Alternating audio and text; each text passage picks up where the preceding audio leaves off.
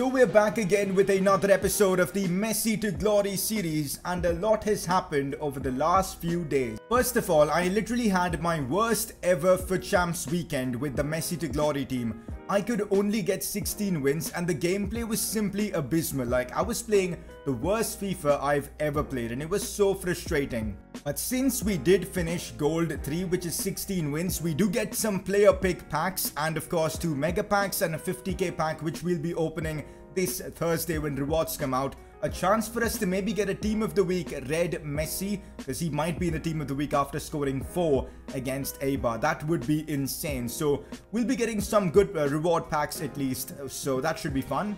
But honestly, the major issue I had this weekend was my team. It just wasn't good enough. I used Neymar. He was good for me, but ultimately he wasn't really scoring that often and it was a waste of coins. So I sold Neymar because it just wasn't working for me. Another thing I did is I went ahead and sold the 95 Team of the Year nominee version, because even that card just wasn't doing anything for me and he was so much more expensive than this regular version of Messi, and I just couldn't see a difference. No difference whatsoever. They feel like the same exact cards, which makes sense because there isn't much of a stat boost between them. So what I did is I sold the 95 Messi and bought the 94 Messi, and now the plan is we save some coins here and we'll just wait until we can upgrade to the 99 Team of the Year version of Messi. Until then, we're going to use this 94 Messi. I think it's good enough. It gets the job done and it of course complies with the rule that we've got to use Messi in every single team that we build. So we've brought in Messi. I'm hoping he can get the job done. And it's not just Messi that I've changed. I had my worst ever for Champions weekend,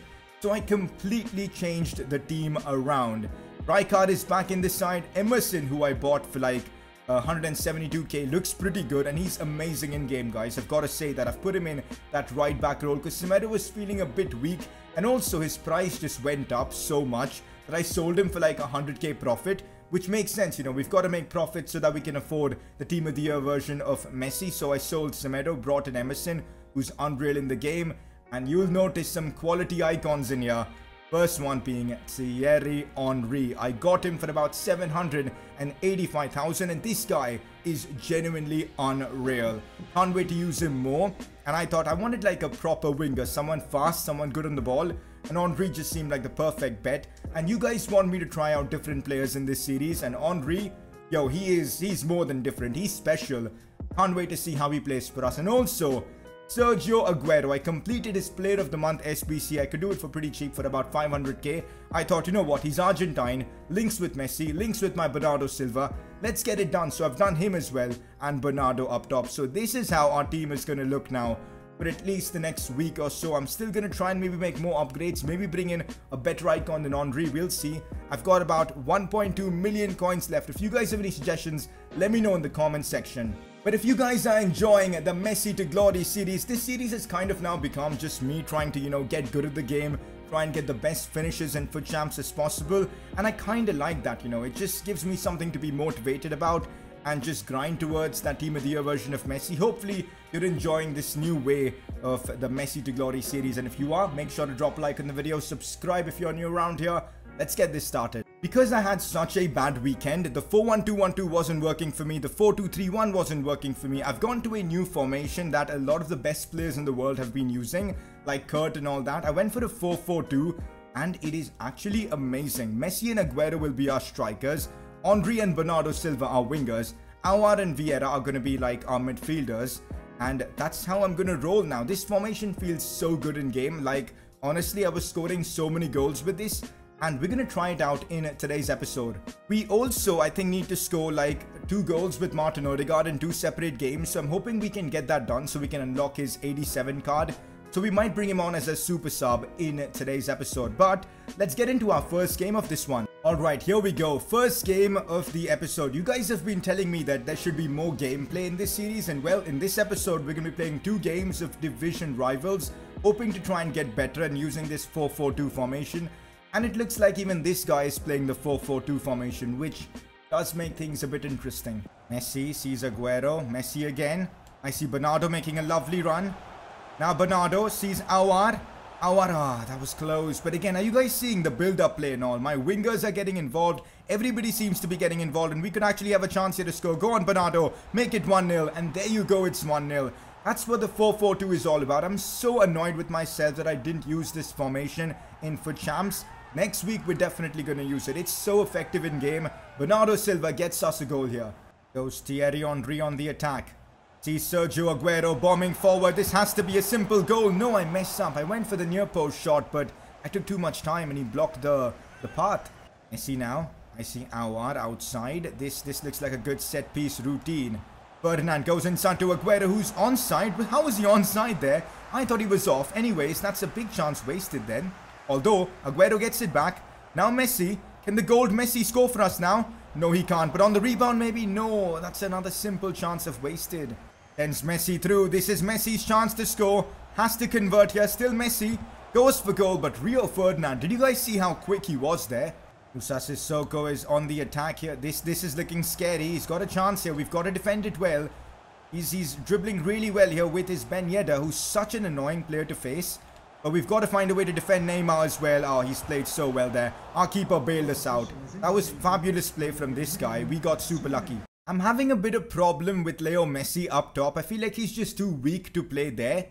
So I'm going to do this. Henry up top. Messi on the left. Or maybe Messi on the right. I think that's better. We'll play Bernardo Silva on the left and Messi on the right. That could work. Messi slides this one through to Sergio Aguero. Has to be a goal. A near post. How are near post shots not working? Aguero on the rebound with a lovely finish. Yo, that's why we've got the new player of the month, Sergio Aguero. He can finish those kind of chances with relative ease. He did that brilliantly though. Look at that, guys, for a finish from Aguero. Oh, that's beautiful. 2-0 up against this guy. I told you, man, there's something about this 4-4-2 formation that just works. Aouar looks for Henry now. Goes for goal. Thierry Henry with a lovely finish. Are we forcing a rage quit here? Brilliant, I suppose. 3-0 now against this guy. Yo, that's a lovely goal as well from Henry. I'm telling you, man, the 4-4-2 formation, I can't wait for FUT Champs now. I'm going to be using this new formation in FUT Champs. I think it's going to be amazing. We didn't even get a chance to play Odegaard in this game. That's a bit annoying. Oh, would you look at this? EA released a special FUT Shapeshifters Acuna card. That's a central midfielder. He links with both Aguero and Leo Messi. So this might be a card that we should unlock. And it shouldn't be that difficult. We've completed the Midfield Maverick challenge and Eye for Assist. So we only need to complete 3 more challenges. That should be done soon. So I guess we're going to work towards this Acuna as well. Can't wait to add him into our bench maybe, or even in the first team. Could be a good player to have. Opening this small Electrum players pack that I just got from that Acuna challenge. Let's see what we get in this one. Can it be a walkout? Well, it's not going to be anything. Pack luck still a bit tragic today. So I guess let's just continue testing out this new team and new formation. Should be exciting. We're going to stick with the 4-4-2 as well for this game. But of course, with Henry and Aguero as our strikers, and Bernardo on the left and Messi on the right. Let's hope it works. So this is what we're up against in game number 2. He's got an okay-ish squad. I think we can dominate him. Funny how the last 2 teams that I've played both played a 4-4-2 formation. Is this something of a new trend now, I guess? Which is interesting, but we should be able to beat this guy. Not good, guys. We might actually concede here. Courtois with another big save. But I hand it to him, man. In this episode, he's made some cracking saves. In FUT Champs, though, he didn't. So wonder what's up with that. Henry keeps it inside. Brilliant. Now Sergio Aguero. Has to be a goal. How am I missing these chances, man? That was a simple chance for Sergio. Oh, here's Aguero. I think I've broken through here. Sergio Aguero goes for goal. How am I not scoring these chances? Come on, man. If I miss chances like this, we're not going to be getting a high finish in FUT Champs. Yo, it feels like my players have just lost control. I'm struggling now. We're going to concede. Oh my god. Rio Ferdinand saved us and it came off the post. What's going on? How have we not conceded there? I'm considering myself super lucky here. Look at how deep this guy is playing. I hate when FIFA players just play this way. I'm hoping we can score against him. No, Henry. You've got to be taking that chance. Both of us have like missed so many chances in this game, man. It's actually crazy. This could be it. This could be it. Sergio Aguero, first time shot. Why take it with your left foot, man? Just shoot with your right foot. That would have 100% been a goal if it was Aguero's right. Oh, no, no, no, no. He's got the chance to score. He is going to score. No, he missed. Wow, Lautaro Martinez missed a sitter there. And by the way, I thought this guy's team was pretty easy to beat, but he brought on Neymar and all. So it is still a very difficult team to face. No, no, no, no, no. What's going on here? This is so frustrating. Thank God for Rijkaard there. Put in such a good challenge. We would have conceded such a dodgy goal there. I'm glad that didn't happen. And this game has been so tense. Oh, Lautaro has done me there. Rio Ferdinand saving me yet again. This game has been so stressful, man. Don't know if it's division rivals or foot champs because this guy is playing for his life. Okay, what just happened? This guy just quit the game at 0-0. I was just about to score and he quit the game.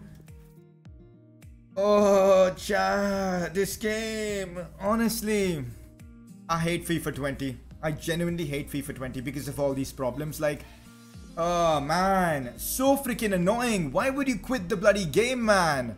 You moron, you've just wasted my time and yours. Well, that was a very good game of FIFA up until the guy just quit the game, which was so annoying. But I guess with that, we're going to be wrapping up today's episode.